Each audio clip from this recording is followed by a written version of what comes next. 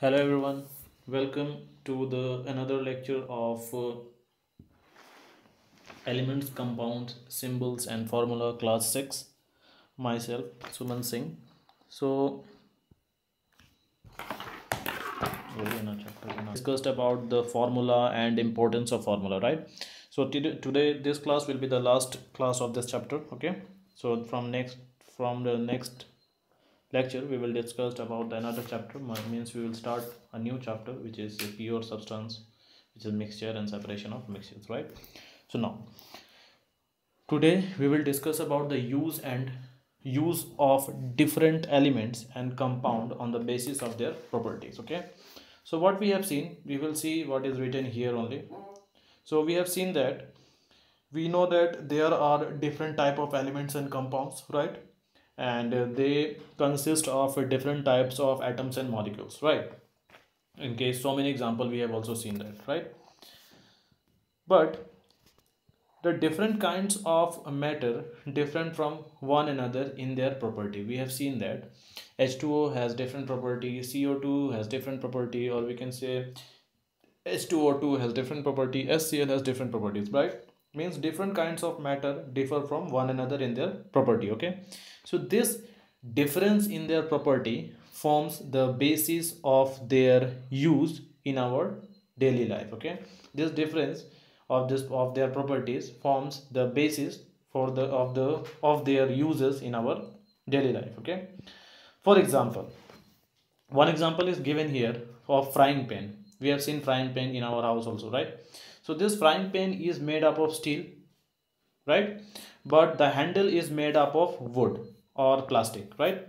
So why it is happening like this? Because we know that steel is what? Steel is a good conductor of heat, right? But when we talk about the wood and plastics, it is a bad conductor of heat, right? So we know that because steel is what? Is a good conductor of heat, and it allow the heat to pass through the food kept in the pan for cooking, right? But while the plastics or wood which we are using as an handle, they are what? Bad conductor of heat, right? Or we can say insulator, and do not get too hot to burn out our hand, right? That is why we are using this, because if this handle will also be, if this handle is also steel, at that time what will happen? Our hand will burn, right?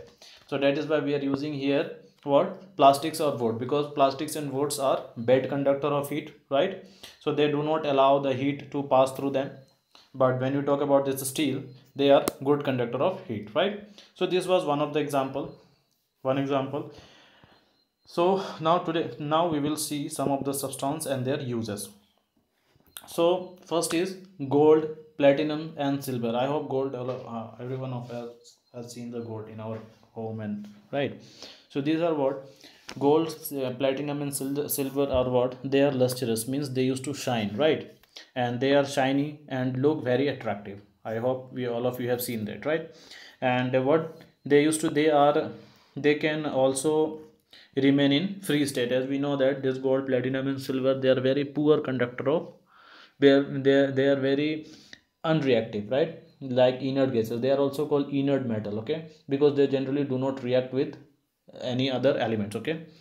So that is why they are found in a free state, okay? And they do not tarnish in air, means just like the iron, if you will leave iron in a open air for some days, you will see that there will it will in one reddish, or we can say reddish brown color layer used to cover that iron, right? But in case of this gold, platinum and silver, it is not like this. They will do not tarnish easily. They will be remain in the atmosphere as it is, because they are very inert, or we can say they are very unreactive, okay?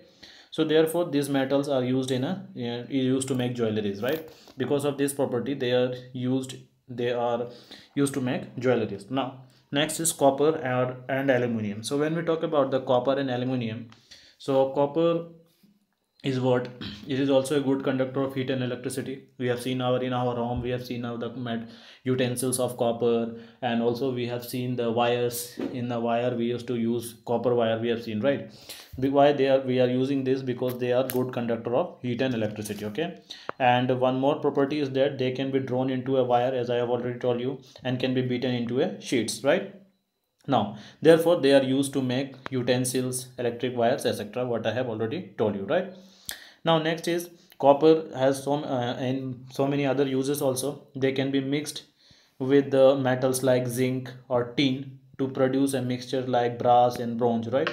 So we have brass is what? This is an what we can say, this is a mixture of this copper and zinc, and bronze is what? It is a mixture of copper and tin, like this, right? They use these two metals are mixed together to make a better or improved quality of an or improved quality of another metal. Okay, so copper can be mixed with the metals like zinc and tin to produce a mixture of brass and bronze, right, which are stronger and durable. Now, next is they are used to make statues, utensils, knobs, handles, machines,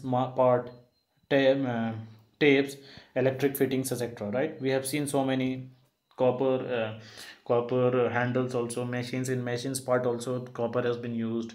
You will see a best example of copper in our fan, the fan which we are using in our home. There also you will see that when you will open that fan, and there you will see there the coil is made up of copper. Okay, now, next is iron. We know that iron has lots of uses in our daily life. Iron is one of the most useful of all metals. We know that it is why? Because it is very stronger and easily available, right? Therefore, it is used to make heavy tools and machines. Okay. Next is diamond. Diamond is not a metal. First of all, it is not a metal. It is actually a non-metal. Okay, but we have seen that diamond is what? It is the hardest naturally occurring substance, or we can say hardest non-metal.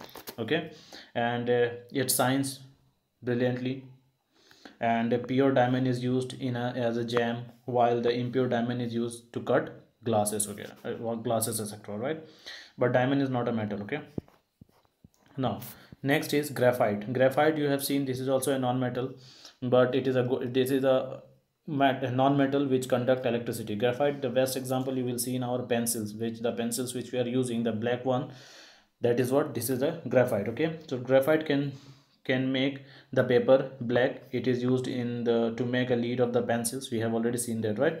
And it is also used for making lubricants. Okay, now, coal, wood, and natural gas we used to use in our home, right? Coal we used to use wood, we used to use, right? So this coal, wood, and natural gases burn to produce what? Lots of heat energy. Okay, and hence they are used as a fuel, right? They are what we are using. We are using coal, wood, and natural gas as a fuel, right? Because they generate lots of heat energy. Now, next is water. We know that water is a very important sources for human, right? If there will be no water, then no human or no plant will exist, right? So water is considered as what? The universal solvent. Okay, it carries dissolved substances around in a blood in animals, and as a shape in plant, right? It is used for the preparation of solution of medicinal or industrial importance. It has various other uses in our daily life. We cannot define the uses of water because there are so many uses of water is there. Plastics, this is a non-conductor and it is a very dangerous substance. We should not use plastics. Okay, we should avoid the using of plastic, but there are some importance also. There are advantages of plastics are also there. First advantage is it is non-conductor. Okay, and it is used as an insulator. Okay, there are different type of plastics. There are so many different types of plastics are there.